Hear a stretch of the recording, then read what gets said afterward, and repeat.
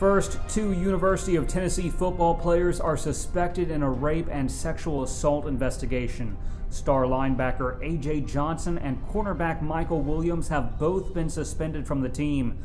Police say the alleged rape happened early Sunday morning. It was reported by two 19-year-old women at an off-campus apartment complex. One woman, a student, said she was raped by two men. The second woman said she was sexually assaulted. She decided not to press charges at this time. Johnson, a senior and team captain, was set to play the final home game of his career on Saturday night.